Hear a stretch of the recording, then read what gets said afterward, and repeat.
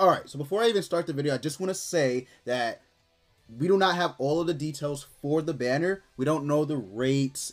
We also, don't know if they're doing anything special with the banner, but we do have pretty good information for it.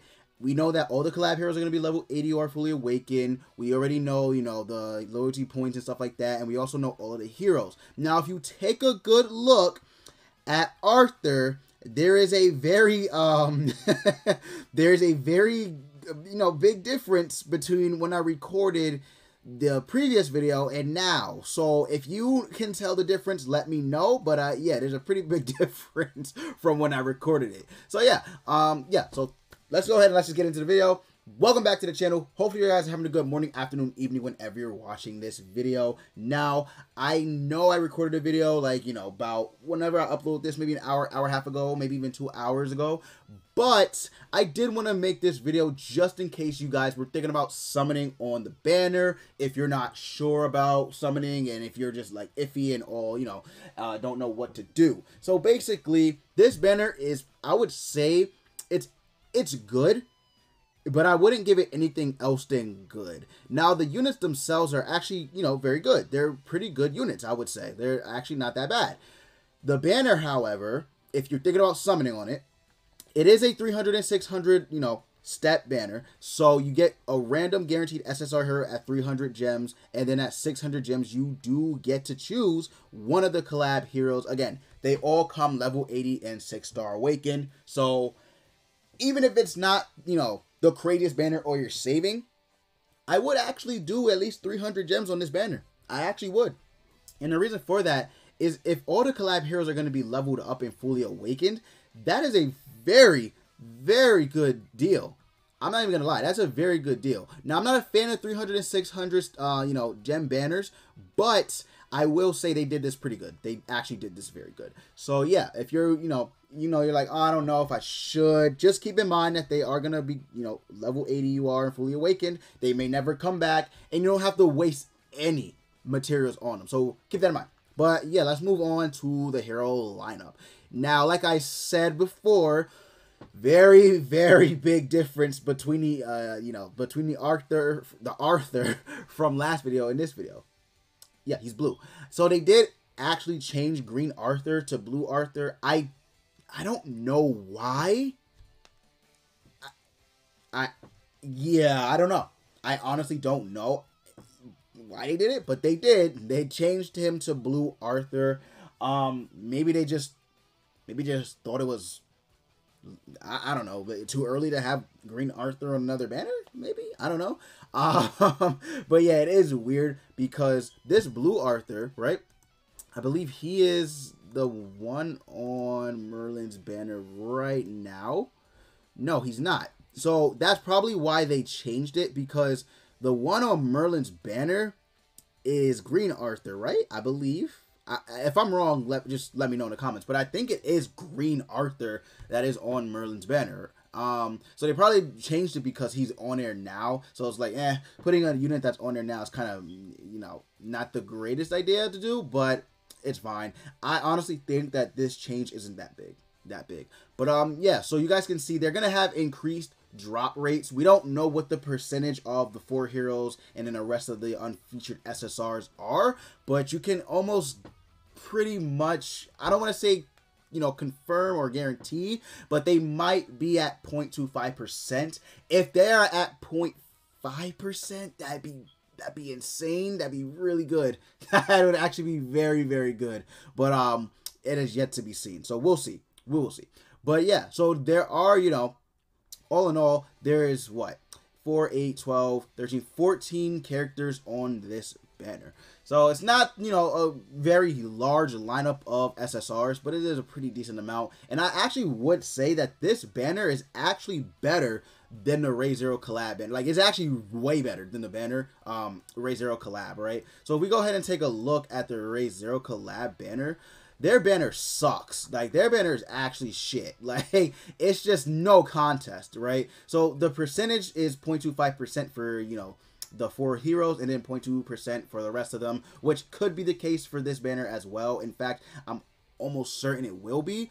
But the difference, the big difference is the fact that, you know, not only is, you know, 300 and 600 is the same, but you get to choose one fully awakened level 80 on this banner. So unlike the Ray Zero collab where it's just, you know, okay, you choose one, you got to work on them, blah blah blah, so you got to work on all 4 of these units, wasting SSR pendants and you know, materials, you can literally just get them level 80 6-star awaken. I think that's the biggest thing about this banner too. So yeah, these guys don't come 6-star awaken or level 80. They are base level, right? Level 1 SSR. However, I think there's a good chance we could actually get this banner buffed on global. I'm really hoping, but yeah, that remains to be seen. But this banner is not that good. It's really terrible. It's a terrible banner. Whereas this banner, you have a really good selection of SSR heroes actually, because you got Blue Demon Melee, who's on a, you know, he's not really that relevant, but he is a very good farming unit for new players. If you decide to play the game because of the collab, you get him. Very good farming unit. Then you got Green Fighter Deanne, who's a very good PvP unit, very tanky, very good defense type unit in the game. Blue Bond, not that good. I'm gonna be honest with y'all. Blue Elizabeth, no. Blue Elizabeth and Hawk, yeah.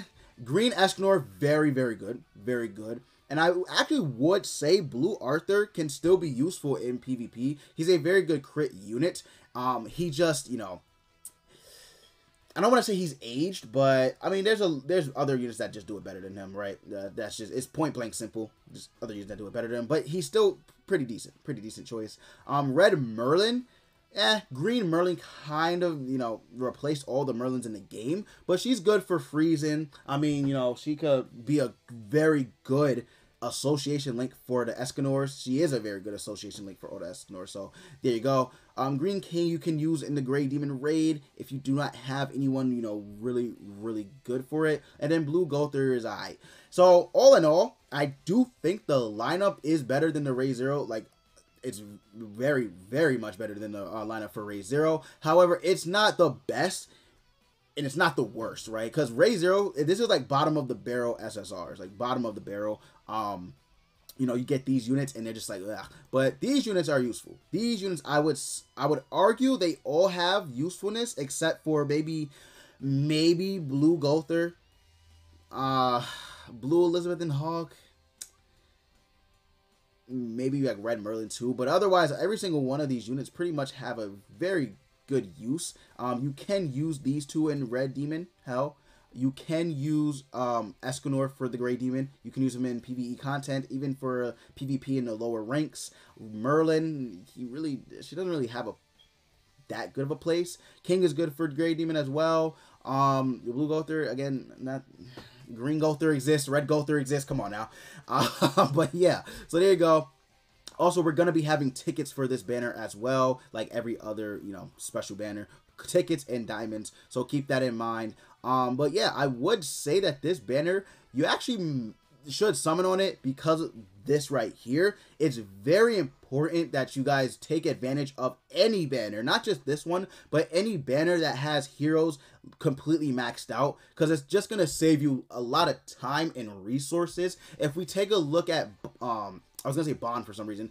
Well, we can't really look at it, but if we just take a look at, you know, Zelda's and Chandler's banner, actually, I think I might have it in my photos. Give me 1 second. I think I might actually have it. Is it this one? Nope, that is just, that is my, what's the name? Where is the banner at? That is not it either. Okay, give me 1 second. I should be able to find it. Just give me 1 second. Okay, here it is.